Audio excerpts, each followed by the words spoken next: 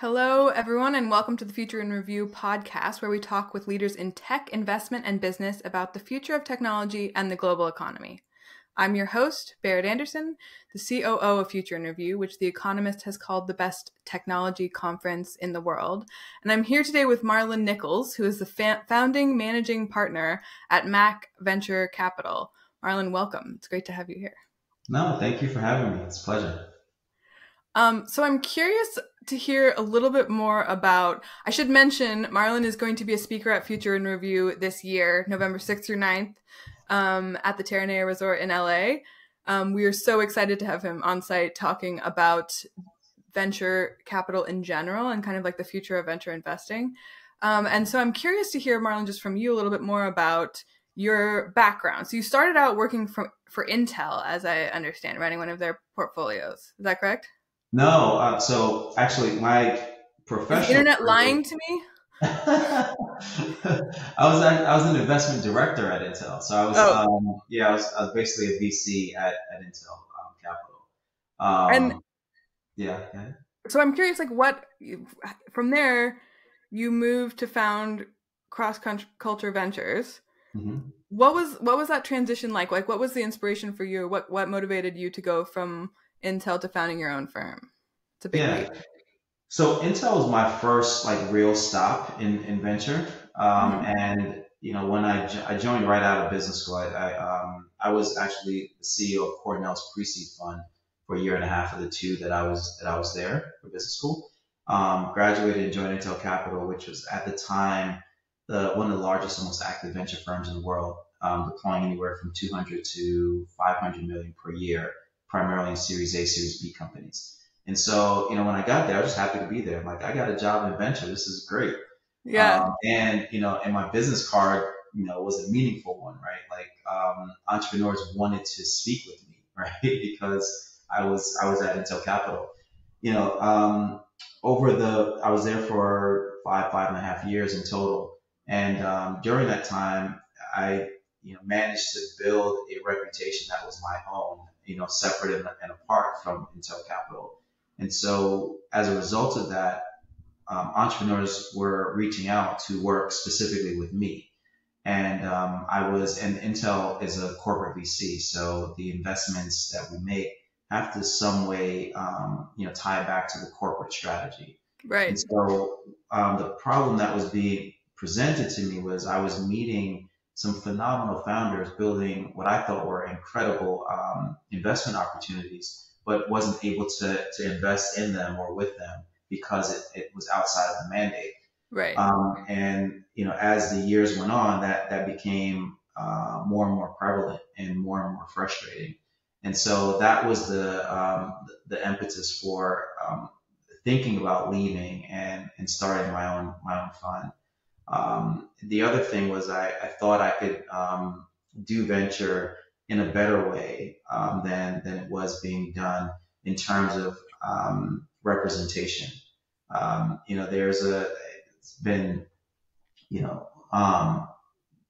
documented well that Black, Latinx, or Hispanic and women founders get far less capital, venture dollars than their white male counterparts.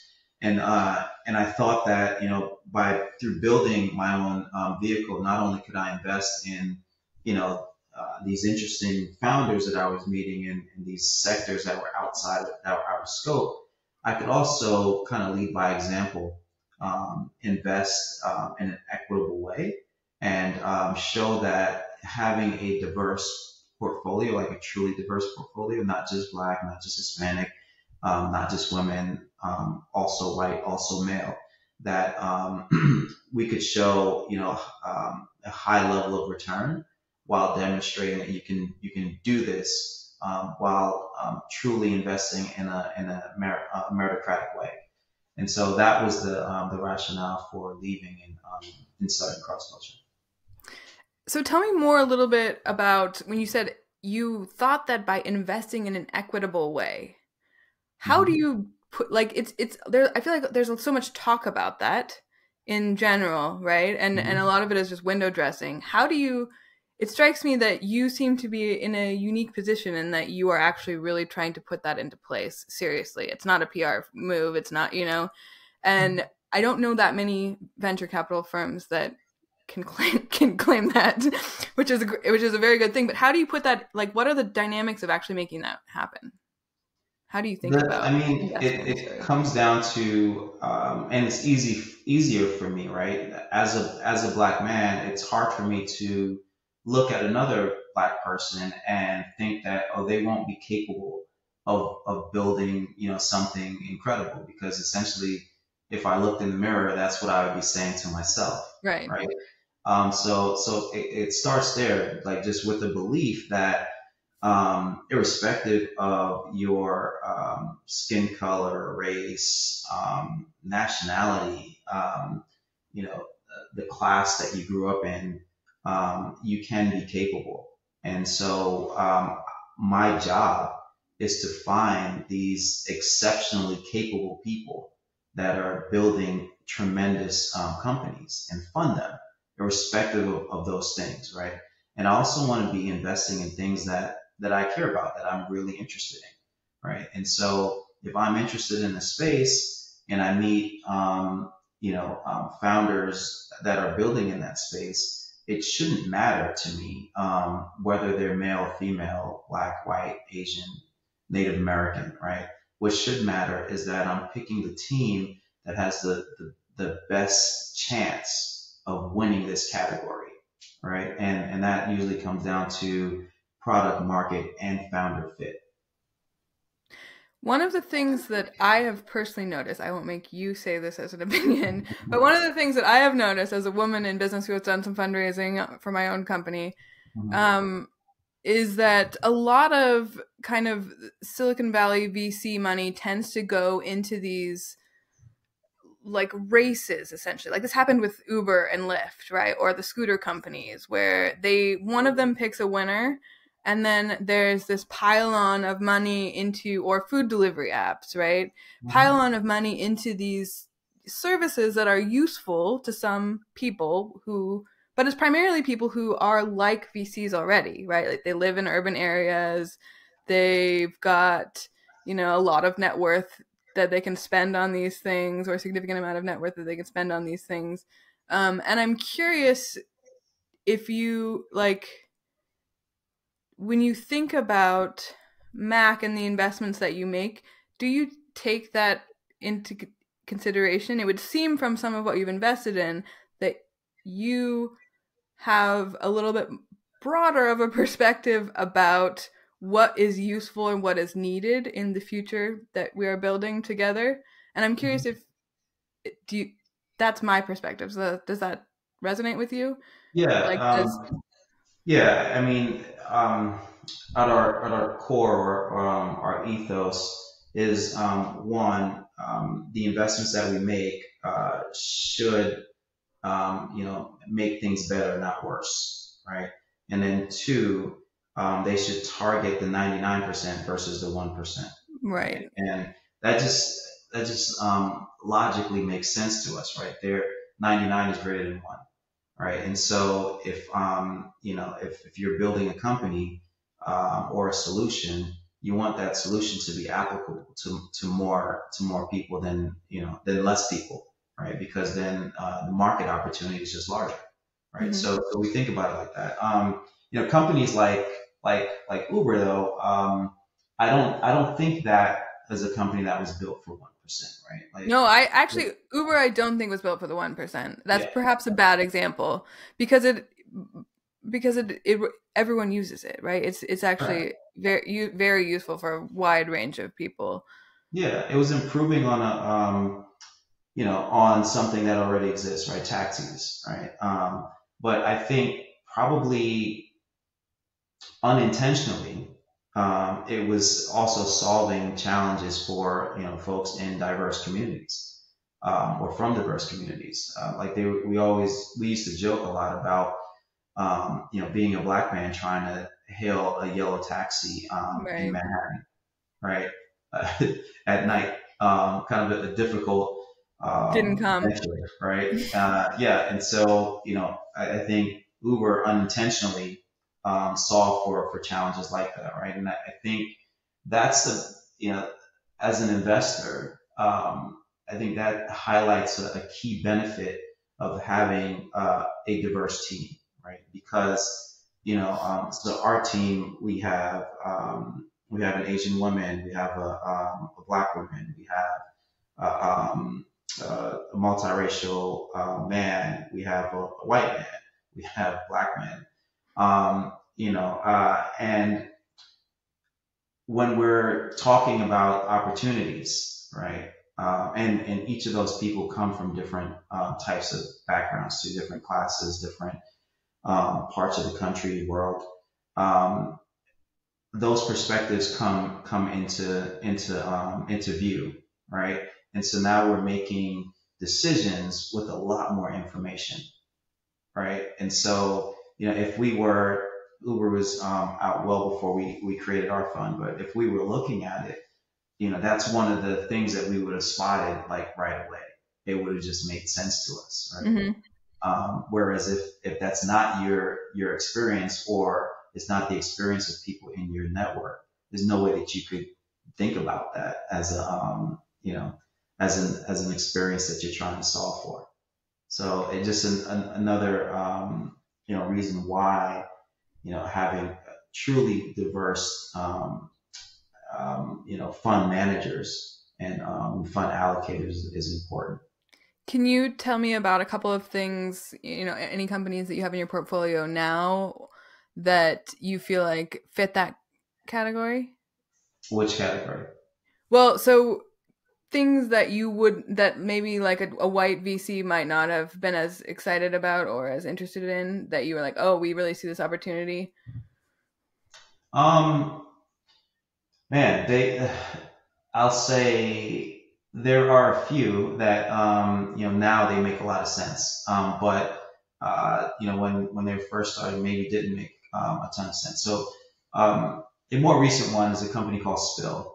And Spill is a new social network, essentially, founded by two former executives, that were at Twitter, and saw the way that how Twitter was built and the direction that it was going in after Elon took the helm, and decided that they needed to build something different. And some of the things that they were solving for was one, making sure that it's people of color, or just underrepresented folks in general on the platform, because that includes queer, right? Are protected, right? And but still have a voice on the platform, right? So how do you make sure you're building from the ground up, things uh, to I guess focus on trust and safety, right? Then another thing that I think maybe non-diverse fund managers won't be thinking about is what part of the population drives a lot of the interesting things that we see on social media. It's Yeah. primarily Black women and queer people. They're the initial authors of these things, but they don't always get properly compensated for it, right? Because they're iterations of Right. the thing that they created. And so, what Spilled is doing is using the blockchain to make sure that you can give credit where it's deserved, and also compensate based on your initial creation of art, right? So Interesting. So is this for to the creator economy in general?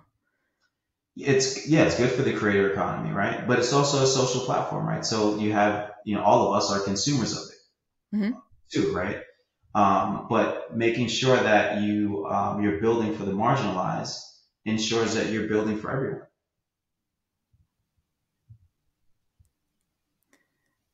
That's awesome.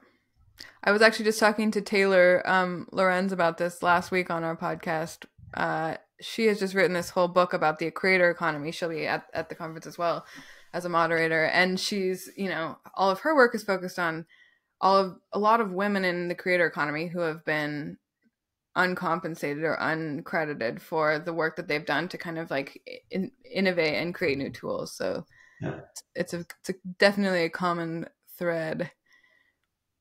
Yeah, it's something, a significant portion of the population cares about, Yeah. right? But, as an investor, you may not be thinking about that, right? You're just thinking, can this be another TikTok or Instagram or whatever, right? But what is it about, who are the drivers of those platforms, right? And what are they getting or not getting from those platforms, and can it be improved? I love that. So I'm curious, your Mac, the description of Mac in general is building the future the world wants. Investing in the world, Inve- in the future the world wants to see. exactly. Yeah. What is the future the world wants? That's a big. Can you tell me a little bit more about that? That's a That's a big claim. it's a yeah, but Like, how do you think about that? Yeah. it's actually looking at the world from many different perspectives, right? And wanting to improve things in a meaningful way, that and in particular things that affect people's lives in a meaningful way, right? So like, I think earlier in this conversation I said one of the things we want to make sure that we do is that we're always investing in things that make the world better as opposed to making it worse. Mm-hmm. So that's essentially what we're doing, and we do a bunch of research to understand emerging behavioral trends and and big shifts in culture, right? And from that, make a determination of like what of these things are going to stick around for a while, and if so, then what are the types of companies that are going to be needed, right? It's kind of like having a crystal ball, right? If you had a crystal ball and you could figure out, where people are spending their time or how people are spending their time and what they're spending their money on, and you could, create the companies that fit with that today. Like essentially, you're creating tomorrow's next great companies, right? Right.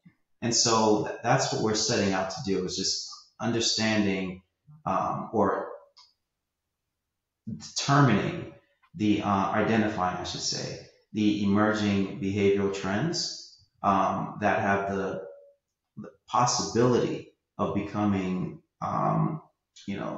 sustained behaviors, which then become norms, which then become a part of popular culture.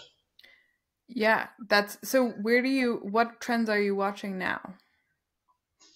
I mean, there Like, are a lot, right? So we just talked about the things in and around creators, right, right. and the creator Safety, economy. trust and safety. And yeah. That's one. In terms of like a place that I'm spending a lot of time on right now are marketplaces, marketplaces that um, bring financial institutions and businesses together by doing some form of unique underwriting, right? And so, as an example, um, we invested in a company called Shekel Mobility out of Nigeria. Mm-hmm. And what they're sitting between lending institutions and used car dealerships, Okay. right? And so it's like a weird place to be, right? But if you know But Nigeria, interesting. Yeah. yeah, if you know Nigeria, most cars that are sold are used cars, Right. like by far. Like They're most used of the cars. rest of the world. Yeah. Well, I don't know. A lot. I should say Yeah. a lot. Yeah. Yeah. And and you know the problem is the used car dealerships, they don't have access to significant amounts of capital. So while they have the demand, where if they bought 10 cars, they could probably sell all 10 of those cars. They Mm-hmm. could probably only get enough capital to buy 2 of those cars and then sell them, right? And so what that's contributing to, one, is these small businesses aren't able to truly grow, and then two, you're not filling a demand Interesting. for the Yeah. people, right? So more people should be in cars but they aren't, right? And so what Shekel does is it has a unique underwriting process, and it works with the bank. And then so the bank provides a line of credit to Shekel, and then Shekel provides that credit over to the dealers, and then Mm-hmm. they can and buy bigger fleets and move more vehicles, and it's all collateralized by the vehicles, right? But the So they're banks essentially still, acting as again, kind of like a trust and safety mechanism between dealers who wouldn't necessarily be able to access that capital yep, and the banks themselves. That's really yep, interesting. yep.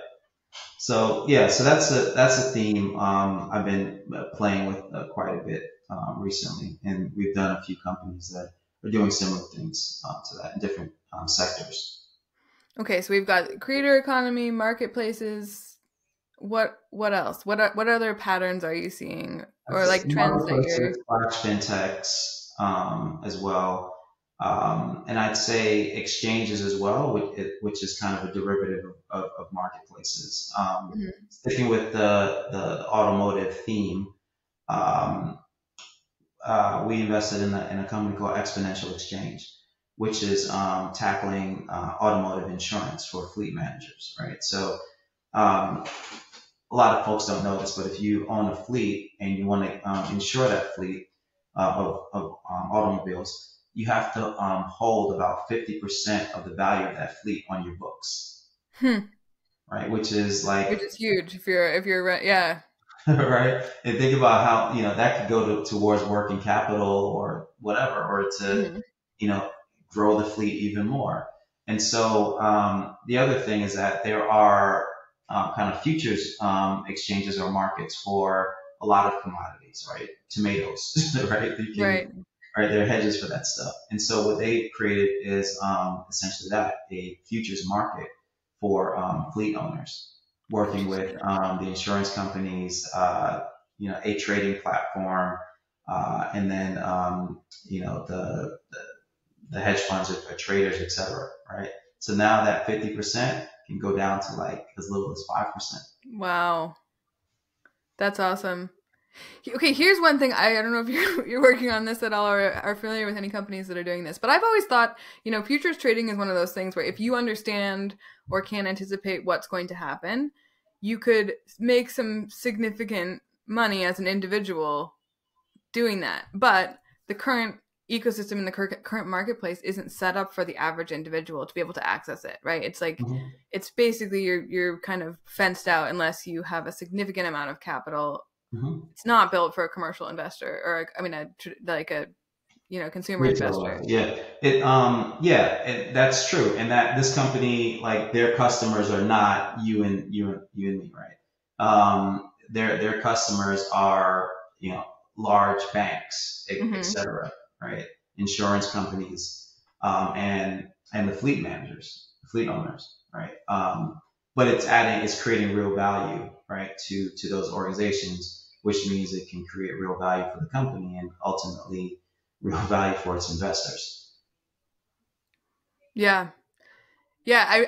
I think what I'm trying to say is I would love to see that model applied to Oh, climate okay. climate risk in a way, especially with like food futures and water futures. Like at the Mhm. moment, the only institutions that can, for the most part, access those are the either folks with a lot of money or capital or resources or knowledge or some kind of. And so it would be very interesting to see if you could kind of set up a I'm just spitballing now. So to see if you Yeah, could set up some kind of fund that would allow those who are most affected by climate change to invest in futures and then have additional capital to reinvest into their communities or you know I, I think this so. is I this think it's these a are the great kinds of idea. things that I I think haven't, about. yeah, I haven't seen that company yet, but it sounds like it's a terrific If you idea. find it, please let me know. We'll do. We'll do. Well, okay, so Marlon, I have just a couple more questions for you. One, I'm curious, as someone who started your own fund, I always feel like I learn a lot from my mistakes. I don't know if you agree with that, Of but course. You can you should. tell me can you tell me like what was the mistake that you made as a VC that you learned the most from? Wow. Which one? There's so many. Yeah, I think early in my career, I fell, victim to the kind of the follow, like what you described earlier, right? Everyone just piling on into this thing because someone that you respect or that the market respects said yes, right? Hmm. And didn't do as much, diligence as I should have, and ended up with a really poor investment. Um, so, what I learned from that was like, we always do our own work, right? It's like, we definitely take cues from people that we respect or groups that we respect, but we're always going to go through our process on top of that to make sure that, we've properly vetted it. Because the thing about what makes investors who they are is the lens at which they look at these opportunities through. And my lens is going to be different than, investor X's lens. Right. And I want to make sure that we're able to catch the things that matter to us, and evaluate the things that matter to us in the way that we need to. And so, making sure that we are diligent in the review of opportunities in front of us is something that we don't um, we don't take lightly, and we don't cut corners on. Diligence and due diligence. Yep. Yep. um so if I'm curious how you all think about leading, right? As an entrepreneur and as someone who has worked with a lot of entrepreneurs, one of the biggest challenges, especially for underprivileged founders, women and people of color, is like finding someone to lead you around, right? Like I've talked to so many investors who are like, well, we would love to invest, come back when you have a lead. And I'm given kind of the focus and intent of Mac, I'm just curious how you think about signaling to other investors or being a leader in that way. Like, Mhm. how do you all think about that? Yeah, we lead the vast majority of deals that we do, right? We don't need, I don't know, approval or acceptance or, an okay from any other, firm, right? We're doing the work ourselves to find conviction, for the investments that we ultimately make, and conviction in the founders that we ultimately invest in. And if we have that, then we're gonna move forward. And we'll bring folks along with us, right? We have, different firms that we appreciate and respect as co-travelers, because they can add, something different to the companies that we're investing in together. And so so we're happy to lead, and be decisive, and and write that first check. And are there, when you think about, what Mac brings versus what other firms brings, what do you think is your kind of key value Hmm. prop for Yeah. entrepreneurs who So might want to work with you? yeah. So if you were to meet, our team, like the founders, right?